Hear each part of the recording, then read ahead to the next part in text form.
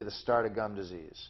And what gingivitis literally means is inflammation of the gums. And what you see when you brush your teeth or floss, or maybe not even that, you'll see some bleeding.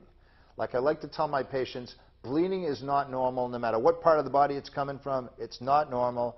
It's not acceptable, but it's a reality. So we try to get people to have better oral hygiene habits.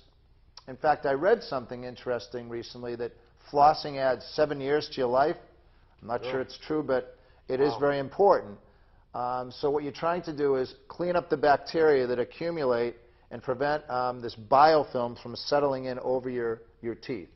And if by cleaning your teeth properly, you're disrupting the settling of these germs and keeping them out of there. But what separates someone from not having swollen gums and someone else gets swollen gums? Is it the biggest thing is how well you take care of them. You know, secondly, there is definitely a genetic component.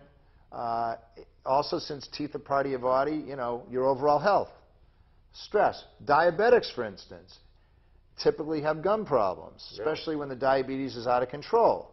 So again, it just shows clearly the relationship between what's going on in your body as well as what's going on in your mouth. So that's really important. Can you sometimes tell if someone's stressed out if you look and they're doing this for so long? Well, we can tell. I mean, I go under the assumption that every one of my adult patients is stressed. That's a given. So with that as a starting point, there's already one sort of risk factor involved. So taking that into account, we try to examine everything else more closely. We ask a pretty detailed medical history and a dental history to find out where people are coming from, where they're going, if they're willing to commit the time and effort to become healthier. Okay, so someone calls you, they're watching the show out there now, he's located on 9 Linden Street. Do we have this Stan's number or website we can put up there? But anyway, someone's watching the show now and they say, you know something, I really haven't taken care of my, he seems like he knows what he's talking about. Someone's going to give you a call tomorrow and they say, geez, I saw you on Tom Colletta's show. I'd like to come in. What would you do, the first thing you do to that person? You take extra? Sure. Well, if somebody comes in with a particular problem, as an emergency, for instance, which is an infection, a swelling, a broken tooth, we're going to deal with that emergency. But if someone comes in and says, you know, I haven't been to the dentist in 5 years, I don't know, I'm a little concerned, I heard about gum disease, I've been reading the newspaper, I got one tooth in the back that's aching, those people are going to come in for what we would call a comprehensive initial evaluation or exam. Typically, we're going to sit down face-to-face, find out what's going on, review their medical history, review their dental history. We're going to ask a lot of questions. Typically, the nuts and bolts of the exam consists of a complete set of x-rays. We do that digitally. We do also photographs because we want to evaluate how their teeth look. And an easy way to do that today is with digital photography. We also will examine their gums and do measurements to see if they have gum disease. We'll check for cavities. We'll look over the rest of their mouth, their tongue, and so forth. We'll do an oral cancer screening. We have other technology which measures how susceptible you are to getting cavities. So that appointment typically is at least an hour. So the first visit you come in, we're trying to get as much information as possible. History. And then, of course, you need a plan. And the plan we customize to everybody that comes in depending on their desires, their condition, their budget, and so forth. So, you know, there's not a cookie-cutter solution to everybody's problems, and there are different priorities for different people. Some people say, you know what, I don't really care how my teeth look, but I want to have the healthiest gums. Other people say, you know what, Doc, I know my gums need to be healthy, but if I have a black tooth in the front of my mouth, you got to fix that first. So that's what we try to do. Okay, here's the state-of-the-art equipment. Believe me, this guy's top shelf. My wife has switched over to him just recently because of just how incredible his equipment is. Because she realized her dentist that she was going to was kind of living in the 1950s, where you know he kind of tied a string to your tooth and slammed the door to pull it out. Okay, I'm exaggerating there, but he was kind of passe. But Stan has all the latest stuff, and this guy's on top of everything. Matter of fact, this is what I want to get into. It's kind of a vain thing. My day job is a little bit connected to you with appearances, because I get people ready for jobs. I find them jobs. I teach them how to dress, how to write a resume, how to act during an interview. And what you do is a little bit similar. Teeth whitening has become really big in the last few years. The boom in cosmetic dentistry really started in the 80s and really propelled into the 90s as people were able to whiten their teeth relatively inexpensively. In fact, in our practice, we almost give whitening away. We do a $99 special for all new patients. It's sort of the most bang for your buck. Works very well in most cases. We're honest with people. If your teeth are brown, you're not going to get to that color. You're going to have to be, consider other options. But, teeth whitening allows you to freshen up your smile. People as we do get older, our teeth do discolor. That's a fact.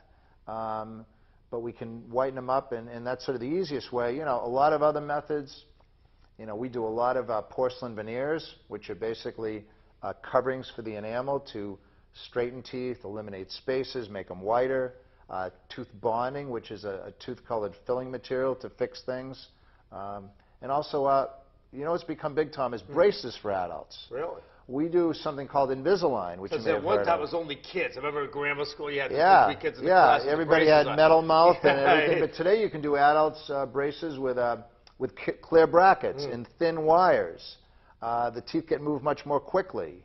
You also have a product called Invisalign, which is clear retainers which move your teeth. So, we've treated dozens of adults to make their teeth straight. So maybe that was their only problem, and then you whiten them. So, again, cosmetics is important because I don't know about you, but I know for me, especially as a dentist, the first thing I notice is somebody's smile. And if you have a bad smile, whether you like it or not, the person that's meeting you is going to have a perception of you that may be totally wrong.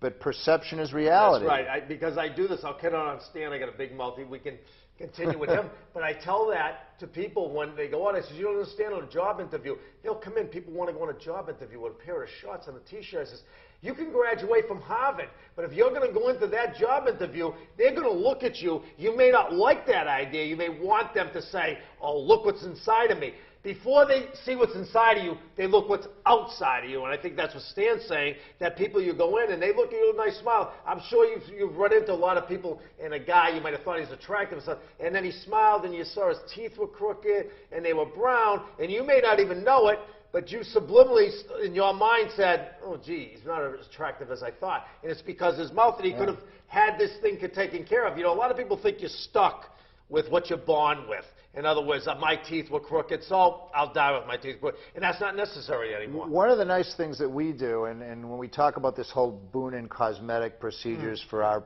baby boomer population, you can go to the plastic surgeon and do whatever, and I'm not saying that's not a good thing to do. I'm not making any judgments. But what we do really lasts. So if you straighten your teeth, they're going to stay straight. Right. You put veneers on your teeth, they're going to look pretty. So what we do is pretty long-lasting. So, certainly a lot of what we do, for many people, it's expensive. Teeth whitening, I said, is the exception, but it's an investment. And, frankly, in our office, for a lot of people, even with dental insurance, it's expensive to get dental care. We do a lot of payment plans for people. It may be something that instead of spending, $5 grand, you can't do that. It's out of your price range. Or maybe you can spend $250 a month and get it done. Right. So we work with a lot of people. Oh, that's a good idea for you people out there. So it is true. Something could be expensive. So you have a plan you can work out with them, and they could pay you. We work with outside finance companies that are strictly in business to finance health care. Wow. So there's obviously a demand for people that want these services that maybe can't afford 5, 6, 7, 8, 10 grand, yet they can get on a comfortable payment plan, and then they get the work done they need to do or they want to do. Yeah, you see, and this lasts. If you get your teeth done this straight, like you said, this is forever. They'll be that way as long as you take care of them and don't get hit with a baseball or something, right? You'll be that way, as opposed to Joan Rivers. She's seen her. She's gone in 3,000 times to have her face done, and now she has tomato lips, and you never would. But you see, so this is a different thing. It's really worth it. So, teeth whitening. Someone says, geez, because I know we all look at someone with white teeth. I'm the same way. I don't care what it is. You see someone with white teeth and you remember it, you really do. You say, boy, that looks nice. What's the process and how long does it take? Sure. Well, there's actually 3 different techniques we do in our practice, one of which is the simplest one, and it's the least expensive, where we get impressions or molds of your teeth, and from those molds we pour up stone models. And from the stone models, we fabricate custom-fitted thin shells or trays. And we will give you a product to use at home that you'll fill the trays in every night. You can either sleep